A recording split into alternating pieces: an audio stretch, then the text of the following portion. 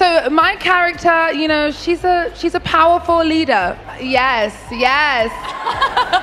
In a very woman-centered world, which I was very excited to kind of be that, because I feel like Star Wars is very like patriarchal. The power of one, the power of two, the power of many. Because this is, I would say, arguably the gayest Star Wars, I think, by a considerable margin. And are you excited about that? Are you bracing yourself? Star Wars. Not the And yet people have told me that it's the gayest Star Wars, and I frankly... You're offended? Into it. No.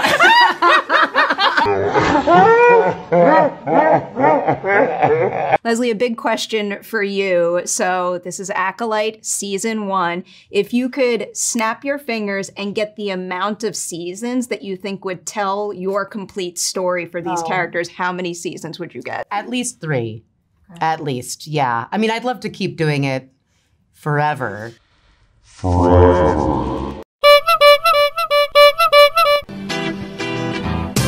To już jest koniec, nie ma już nic. Jesteśmy wolni, możemy iść. To już jest koniec, nie ma już nic. Jesteśmy wolni, możemy iść. To już jest koniec, możemy iść. Jesteśmy wolni, nie ma już nic.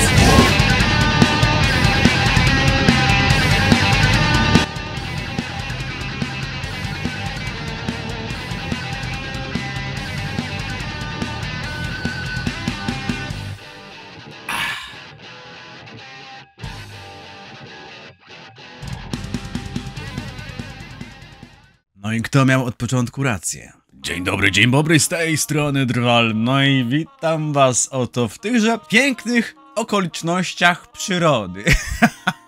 Moi drodzy, przyrody nie oszukasz, jak to się mówi, tak? Z wrony orła nie zrobisz, czy też jak to ja zawsze powtarzam, bardziej po swojskiemu, z gówna bata nie ukręcisz. A Disney próbował, no bo jak inaczej nazwać przekazanie jednej z najważniejszych kinowych marek w historii w ręce osób kompletnie niekompetentnych. Jak inaczej nazwać przeznaczenie 180 milionów dolarów na serial, u którego sterów postawiono osobę, która ani nie odznaczała się żadnym doświadczeniem w zawodzie, ani nie odznaczała się wiedzą na temat tematyki, na bazie której będzie robić serial, odznaczała się za to bardzo silną chęcią przesycenia serialu swoją queerową tożsamością. Jak inaczej nazwać serial, który swoim marnym poziomem potrafił nie tylko wzburzyć wiernych fanów Gwiezdnych Wojen, lecz w sumie każdego, kto liczył na to, że będzie się to dało oglądać bez zażenowania na twarzy. No cóż, krótki był twój żywot, Akolito. Gdzie podziało się the power of one, the power of two, the power of many? Bania u cygana, hej! Bania u cygana do rana! I gdy już o tym mówimy, moi drodzy, tradycyjnie podziękuję wam. To, co tu widzicie na ekranie w tym momencie, to jest liczba subskrybentów, która jeszcze wczoraj obserwowała mój kanał. Montowałem wczoraj materiał, zrobiłem wstęp, tylu was wczoraj było. I nie chcę wam nic mówić, mordeczki, ale w tym momencie ta liczba wygląda tak. To jest prawdziwe wariactwo, co odwalacie. Moi drodzy, pięknie wam dziękuję. Rad jestem, że tyle osób dołącza do naszego zdroworozsądkowego grona. Jest was coraz więcej, coraz szybciej. No i co mogę powiedzieć? No, kuźwa, wasze zdrowie. Szanowni Państwo, tak czy inaczej, dzisiaj więc przejrzymy sobie newsy odnośnie tego, jak to wygląda z tym Akolitą. Dlaczego Disney zdecydował się na ten jakże drastyczny krok? Przecież to był serial Disneya na miarę dzisiejszych czasów. Miał w sobie wszystko to, na czym dzisiaj zależy Disneyowi. Powiem tak, moi drodzy, trochę mi pokrzyżowali oni plany tym wszystkim, ponieważ obejrzałem już w miniony weekend zaległe 3 odcinki Akolity i już wczoraj nagrałem pierwszą część materiału, tam recenzji, komentarza, trochę satyrycznego, trochę poważnego, jak zwał, tak zwał. Tak czy inaczej, teraz mi zabili ćwieka, bo serial właśnie umarł. Ja nie wiem, co z tym robić. Nie no, moi drodzy, powiem tak, dokończymy tę serię. Planuję jeszcze 2 odcinki właśnie z tej serii recenzji. Pierwszy z odcinkiem 6-7, ostatni z finałem. Będą oczywiście przy tym wstępniaczki. No i oczywiście, jeżeli chcecie, to zrobimy z tych wstępniaczków później kompilację. Tak, uzupełnimy całość i wstawimy jako pełnometrażową produkcję na YouTube'a. To będzie takie memento, ostatnie wspomnienie tego jakże wiekopomnego disneyowskiego serialu. Jeżeli pomysł wam się podoba, moi drodzy, łapka mile widziana, napiszcie w komentarzu hashtag dawaj wstępniaczki, no i zobaczymy, co się da zrobić, no. A teraz, moi drodzy, zapraszam do rąbania. Szanowni Państwo, jak widzieliście we wstępniaku, no o tym, co właśnie dotknęło Akolitę, rozpisują się portale w kraju i za granicą. Wszyscy o tym trąbią i bardzo dobrze. Jak najbardziej zasłużenie, tak? Pozwólcie, że ja sobie na dzień dobry sięgnę do tego tutaj artykułu z serwisu na ekranie. Lucasfilm podjęło decyzję, że drugi sezon produkcji nie powstanie. Jak czytamy, koniec serialu Akolita ogłosiły amerykańskie portale popkulturowe. Choć dla niektórych fanów ta wiadomość może być szokująca, ciekawe dla kogo, w rzeczywistości mogliśmy się jej jednak spodziewać. Przypomnijmy, że anulowana ekranowa opowieść spotkała się z fatalnym przyjęciem wśród widzów, a jej wskaźnik Audience Score w serwisie Rotten Tomatoes wynosi zaledwie 18%. O tym sobie już, moi drodzy, mówiliśmy w kilku innych materiałach. Ten wskaźnik Audience Score, czyli właśnie ocena ze strony widowni, on był na początku nieco wyższy, potem spadł jeszcze niżej, bo chyba z tego co kojarzę to 14% było. Ostatecznie skończył na 18% na 125 000 ocen, moi drodzy. Co ciekawe, moi drodzy, cały czas jak tu widzicie, ocena ze strony krytyków jest bardzo wysoka. Serial ma naklejkę tą od serwisu Rotten Tomatoes Fresh. To był topowy serial, moi drodzy. No i taki topowy, że zniknął. Wracając jednak do artykułu. Ani Lucasfilm, ani osoby odpowiedzialne za serial nie wyjawiły do tej pory oficjalnych powodów skasowania serialu. Hollywood Reporter donosi jednak, że stał się on łatwym celem pod kątem ewentualnego anulowania po przepychankach showrunnerki Leslie Headland i wcielającej się w główną rolę Amandy Stenberg. Chodzi o przepychanki tych dwóch pań z internautami. Pierwsza z nich sugerowała oczywiście homofobię osób krytykujących jej produkcję. I tutaj jest, proszę bardzo, cytat przetłumaczony. Szczerze powiedziawszy, jest mi smutno z powodu tego, że według niektórych ludzi, jeśli coś porusza tematykę homoseksualną, z natury rzeczy jest złe. Smutno mi, że jakaś grupa ludzi chciałaby zniszczyć w jakikolwiek sposób coś, co uważam za najważniejsze dzieło, jakie stworzyłam w życiu. Moi drodzy, pierwsza sprawa. Standardowa zagrywka, która jest, widzę, już naprawdę wedle jakiegoś szablonu hollywoodzkiego robiona. Za każdym razem, gdy pojawia się jakaś gówniana produkcja, która bazuje na świetnej marce, która ma swoich fanów, marce, która wyróżniała się czymś, dlatego ma swoich fanów, to za każdym razem, gdy pojawia się produkcja, która na tej marce żeruje, ponieważ odrzuca właśnie to wszystko, to później, gdy już ta produkcja jebnie, co się robi? Oskarża się, rzecz jasna, fanów tej marki. To samo było w Rings of Power, to samo było w Wiedźminie, to samo jest także i teraz, moi drodzy. Za każdym razem obwinia się za to fanów. Wyzywa się ich od najgorszych, od homofobów, od rasistów, od seksistów. Nie podoba ci się? Jesteś taki, siaki, saki, owaki, nie? To nie ma znaczenia, dlaczego ci się to nie podoba. Ważne, że ci się to nie podoba. No bo myślicie, że po co było to całe trąbienie o tym, że w tym serialu pani showrunner odda swoją queerową tożsamość, tak? Po co były później te wywiady, tak, że o, co myślisz o tym, że to najbardziej homo Star Wars, tak? O, jara mnie to. Well, that's true, but in my world, nerds are gay. Okay. And yet people have told me that it's the gayest Star Wars, and I frankly... You're offended? Into it. No. I think that Star Wars is so gay already. Okay.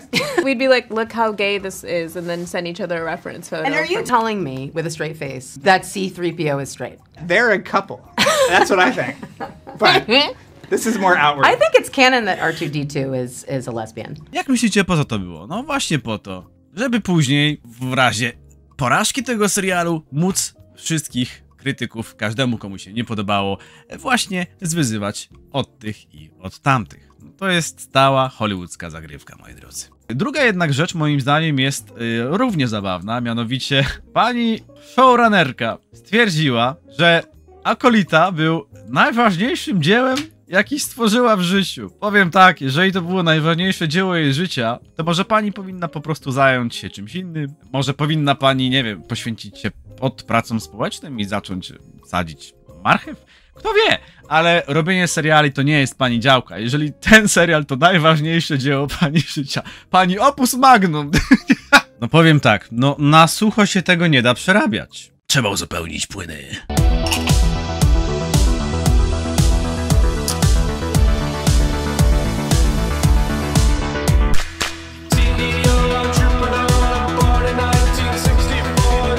No i cyk. Sponsorem materiału jest Gaminate.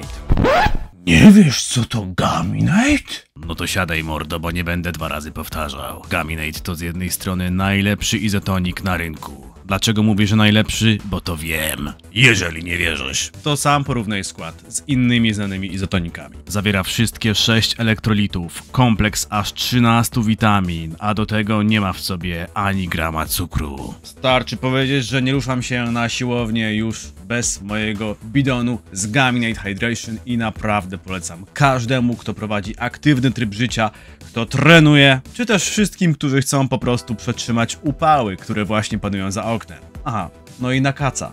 Też polecam. Sprawdzone. Gaminate dostępny jest również w wersji Energy. W tym przypadku masz do czynienia z energetykiem, który w przeciwieństwie do swoich konkurentów nie daje ci kopa tylko na chwilę, ale na długi czas, bo od 2 do nawet 6 godzin. I oczywiście również nie zawiera w sobie cukru, bo chcemy być fit, a nie fat. No a z kodem DRWAL na cały asortyment sklepu Gaminate otrzymujecie 10% zniżki. Link do sklepu w opisie. No a teraz co? Łyczek dla kurażu i wracamy do materiału. Pani showrunner wtórowała również gwiazdeczka całej produkcji, czyli Amanda Stenberg, tak? Która zamieściła w sieci nawet własną piosenkę, mającą być odpowiedzią na rasistowskie w jej ocenie komentarze internautów. Dobrze, że dodali to w jej ocenie. Jeżeli zaś chodzi o naszą gwiazdeczkę Amandę Stenberg, moi drodzy, tak, ona krótko po premierze tego serialu, gdy ludzie zaczęli wieszać na serialu psy, i to uwierzcie mi, bynajmniej nie ze względu na jakiekolwiek rasistowskie czy homofobiczne kwestie, tylko po prostu ze względu na to, że serial jest jednym wielkim chłamem i jest zły na multum różnych sposobów. Wtedy gwiazdeczka również wypuściła takie właśnie wideo, gdzie rzecz jasna wszystkich krytyków nazywa właśnie rasistami.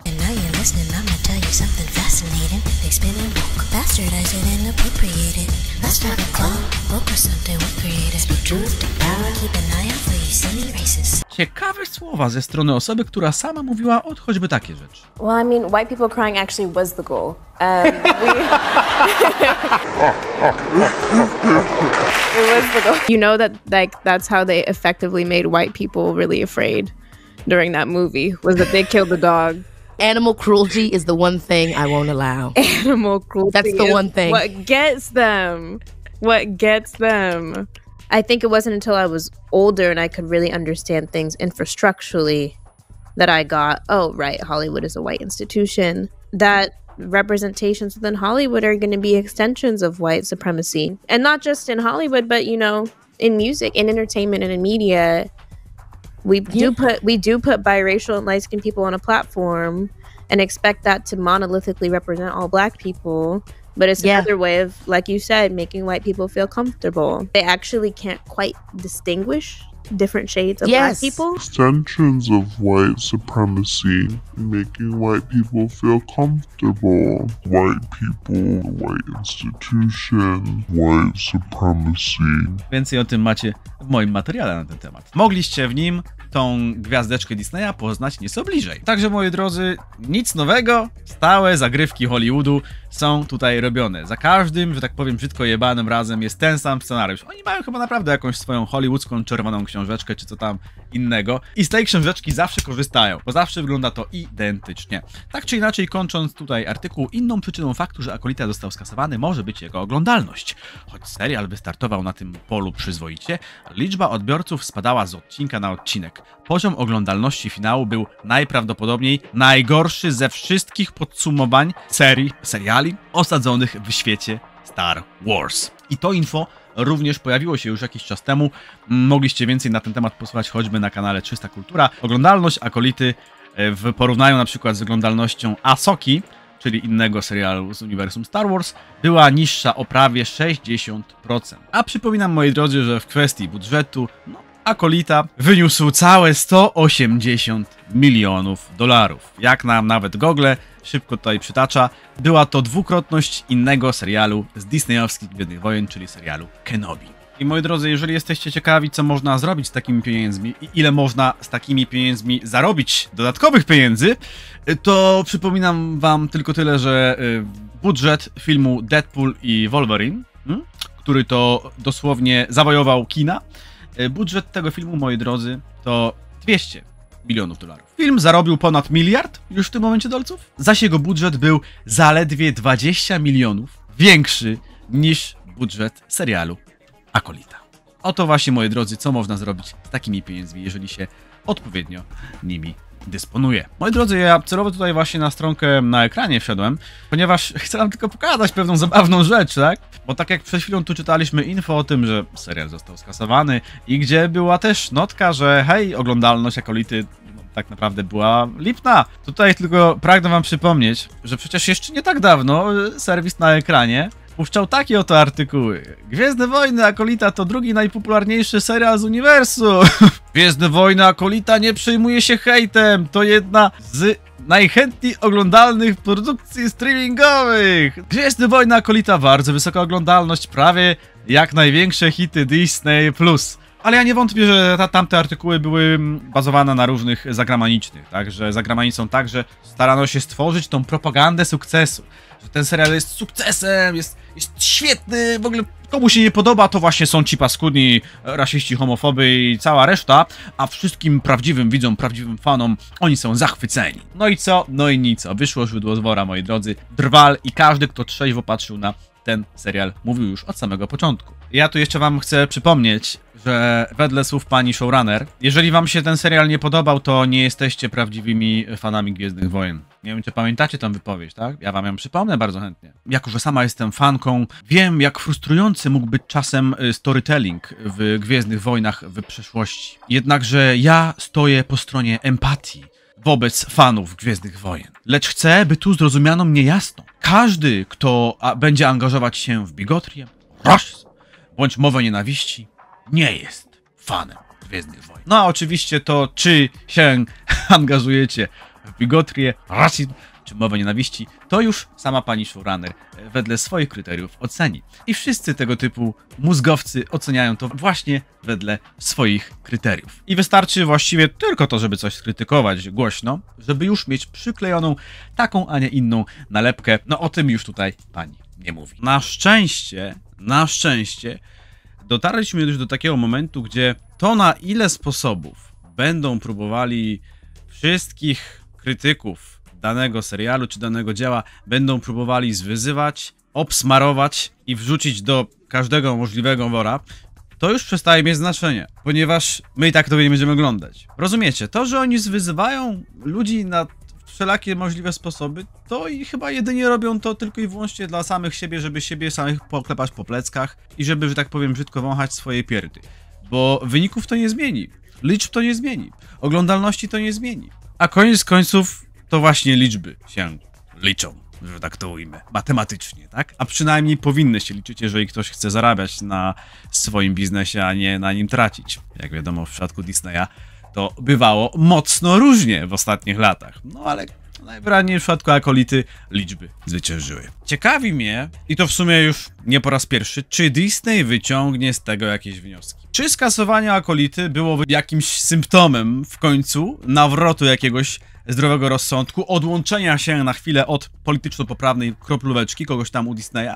Czy może to po prostu wypadek przy pracy, że tak powiem. Tym bardziej mnie to ciekawi, ponieważ na evencie disneyowskim, takim disneyowskim expo tegorocznym, gdzie prezentują oni wszystkie swoje plany na najbliższą przyszłość, w przypadku Gwiezdnych Wojen zaprezentowano tego bardzo mało. W tym nie powiedziano nic więcej na temat nowej filmowej trylogii, która tu przecież powinna już powstawać. No przecież szumnie i dumnie Disney ogłaszał jeszcze nie tak dawno temu, że to będzie nowa trylogia, że w tej nowej trylogii w końcu kobiety będą tworzyć Gwiezdne Wojny. So the first woman and the first person of color to direct a Star Wars film. And we're in 2024 now, and I think it's about time that we had a woman come forward to shape the story in a galaxy far, far away. Tak jakby nigdy kobiet w Gwiezdnych Wojnach nie było, nie? To nam się próbuje wmawiać. To, że kobiety były w Gwiezdnych Wojnach od zawsze, tworzyły Gwiezdne Wojny od zawsze, to, że szefowa Lucasfilmu obecna Kathleen Kennedy, której nie powinno być na tym stanowisku, bo się nie nadaje. To, że ona jest kobietą, tego też się nie. Dopiero teraz kobiety będą tworzyć Gwiezdne Wojny, nie? Taka jest narracja ze strony Disneya, szumnie i dumnie ogłaszana, no i teraz nagle nie wiadomo, co z tą trylogią. Kiedy te nowe kobiece Gwiezdne Wojny? Nie wiemy. Także ciekawi mnie, czy to w ogóle dojdzie do skutku. Tak czy inaczej, szanowni państwo, myślę, że podobnie jak i ja, tak i wy bez żadnego żalu żegnacie serial Akolita. A przynajmniej, jeżeli chodzi o jego oficjalną wersję, no bo tą nieoficjalną, tutaj na kanale jeszcze oczywiście, tak jak powiedziałem sobie, skończę moje recenzje, komentarze, a następnie postaram się właśnie z tego wszystkiego zmontować taką, nazwijmy to, jedyną słuszną wersję tego serialu, tak? I to za darmo na YouTubie, proszę bardzo. Także śledźcie kanał, polecam subskrybować, kto jeszcze się na to nie zdecydował. No a gdy już o tym mówimy, to pozwólcie, że teraz zamykam ten materiał. Jak widzicie, tu już jest ciemno wokół mnie, no bo okazuje się, że szybki film nie był taki wcale szybki, a mi zostaje dzisiaj jeszcze przynajmniej północy na pracę nad kolejnym materiałem. Także gaminejcik do roboty i lecimy. Dziękuję za uwagę i widzimy się już bardzo, bardzo niedługo. Z brodatym pozdrowieniem. DRWAL.